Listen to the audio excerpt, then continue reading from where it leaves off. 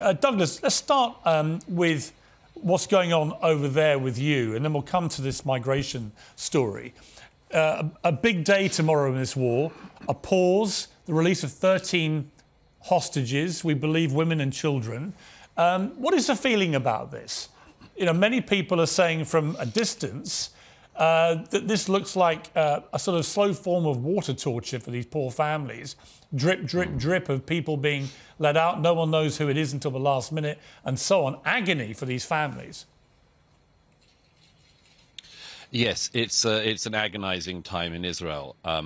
Everybody in Israel would like to see the people who were kidnapped on the 7th of October returned to their families, what remains of their families in many cases. And it's absolutely agonizing. Last night I was with many of the families in Tel Aviv as we were waiting to hear the news of what was meant to be an exchange, a handover of some of the kidnapped people this morning. That then didn't happen. We're now waiting for it to happen tomorrow morning. We don't know for certain it'll happen. We thought it would happen today. Now it's meant to be tomorrow. It's agonizing for the families. One mother this evening discovered that her 2 children are not on the list that has been given out to some families, telling them that their loved ones are going to be in the release tomorrow. And, of course, there are many families. One I was speaking with earlier, their son was 21. He was at the rave and was abducted by Hamas, stolen with 3 of his friends. He's 21. It's only people under the age of 18 that are being focused on at the moment, but many of the families feel, you know, they want them all home. And the problem, of course, that Israel is now in is a problem that Israelis know very well, which is the completely unfair exchange of the hostages. The Israeli government is talking about releasing 3 Palestinian prisoners, that is, people who have, for instance, been sent to prison in Israel for carrying out terrorist offences, releasing 3 of these people for every 1 child that Hamas are going to release. And there's an added kick to this. Sirwan, the head of Hamas in Gaza, who was the person who planned and led the operation on the 7th of October that killed 1,400 Israelis and led to these Israelis being kidnapped, is a man who was himself released in just such a prisoner swap 10 years ago. That was when Israel released more than 1,000 people from Israeli prisons, Palestinians from Israeli prisons, and returned them for a single soldier, Gilad Shalit, who Israel, of course, wanted back. So there's a horrible kicker to all of this, a horrible kicker, that we've seen this before, these exchanges. The people being released by Israel are people who stabbed people in the streets, carried out brutal terrorist attacks. They're being returned for children. Douglas, is there any doubt that when this hostage release few days is over, that Israel will go back to attacking Gaza to get at Hamas?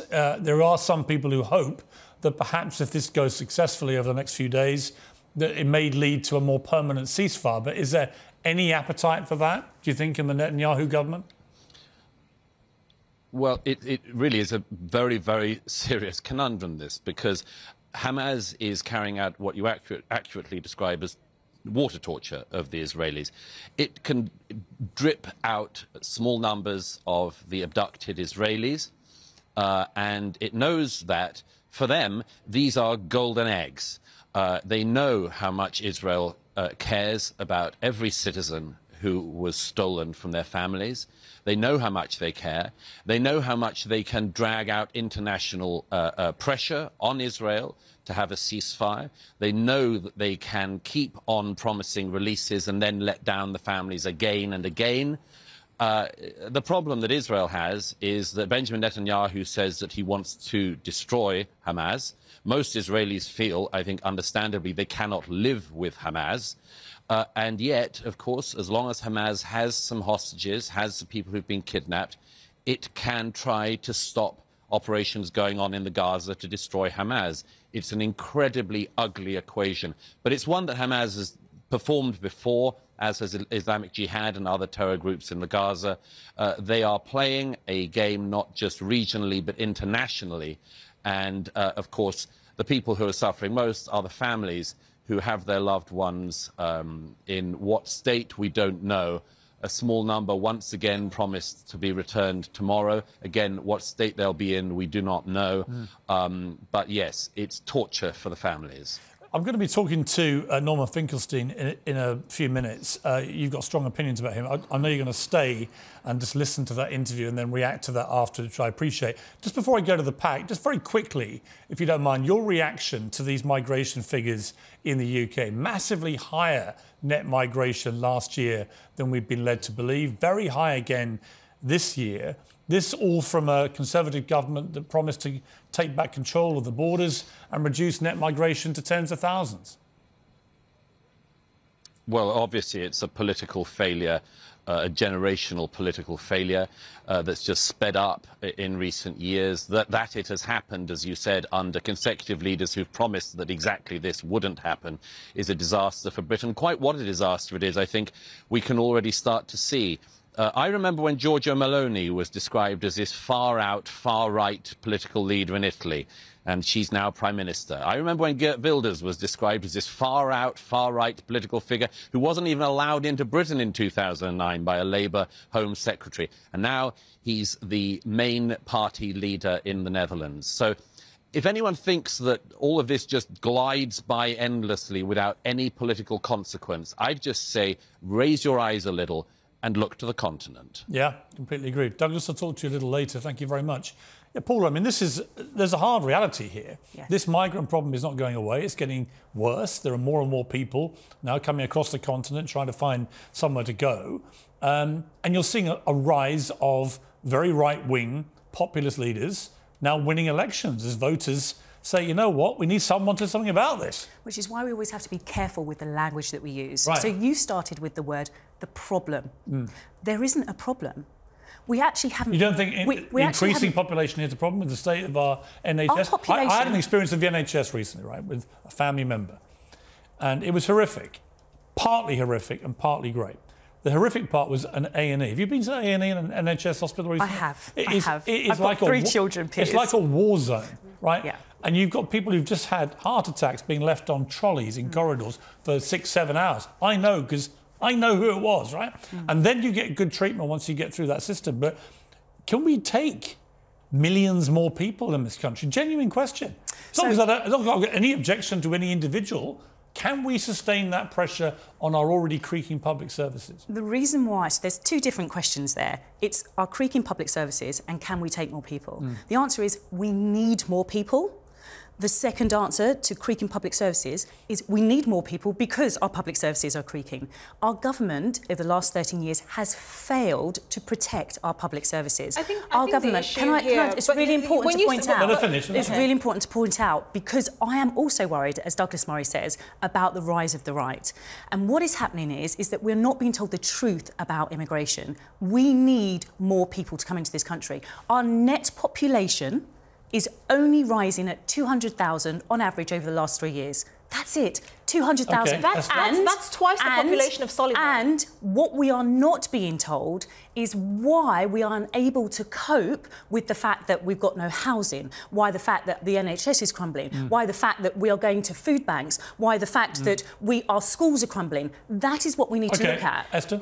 The thing is, over 50% of those people, those figures that you've just quoted of the 750,000, they're dependents. So they're dependents of people coming in legally, so workers that have come in. So we're talking women and children mainly, who rely on the NHS, education, all of these things. At the end of the day, we have to admit Britain has... That seems to be a big part of the problem. But that's which the is issue. not the actual skilled workers that we need, which I think we totally can all agree on that. It's the number of people that come with them, right? Family dependents is actually a very large number of people. The thing is, I understand your point that we need these skilled workers, but at the end of the day, they are not coming without families and dependents who rely on our public services. But also, we have to have a conversation about what Britain is willing to give up in exchange for slowing this migration. The reason why the Conservatives haven't tackled this issue is because big business likes mass migration. Absolutely. It has a downward effect on wages, so it keeps wages minimally low. We look at GDP figures and we somehow resemble a dynamic and growing and strong economy when that's not the case. We live in a low-wage, low-productivity economy, and that's the bigger issue. At the end of the day, under the Labour government of over 13 years of a Labour government, 3.5 million people were allowed into this country, and that was scandalous. You know, Labour is out of control. about, what, 1 million people in just 2 years yes. of Tory leadership. And so that is scandalous. That's horrifying. No. It is horrifying. It's not scandalous. It's not horrifying. It's what is required. It's completely unsustainable. It's what is needed. It's not what's needed. I'm sorry. And let me explain to you why. If we do not continue to open our door to healthy, young people who are going to be able to work. Where are they going to live? As an ageing population. Where are they going to live? Don't ask me. Here's what I would say. We're an ageing population. If that's true, we need them. You say who called it a problem? David Cameron said it would be down to tens of thousands. Completely unrealistic. That's why the public believe there's a problem. Yes. Because they hear the Prime Minister say that, yes. and now they're seeing nearly 1 million people come in last year. Which is where that's not tens of thousands. Which is where I actually agree with Douglas Murray. And I've said many times before, this focus on the small boats was just it was a smoke screen. Well, I think there are two different issues. I think illegal immigration on the small boats has got to be better controlled. It clearly is, apart from anything else, is an insult to all those who are going through the system legally. Yeah. But secondly, I just don't think you can have successive prime ministers saying this is a big problem, this net migration. We're going to get it under 100,000, get it down to tens of thousands, and then you see figures like today, where last year alone 750,000. Yeah. But Piers, immigrants have always been blamed for the ills in society. I'm not blaming immigrants. I'm not saying you are. What I'm saying is. Well, I don't think it is. It is out of control. I don't think it is. It is. And I think it will increase, and because it needs to increase. It's out of control by the yardstick set by successive prime ministers who said we have to get it under the tens of thousands. The moment you say that repeatedly, and then you get these numbers, it looks like it's out of control. Yes. And my experience, I've got to say, of NHS recently showed me we have big problems with creaking public services. Got to leave it there. Thank you both very much indeed.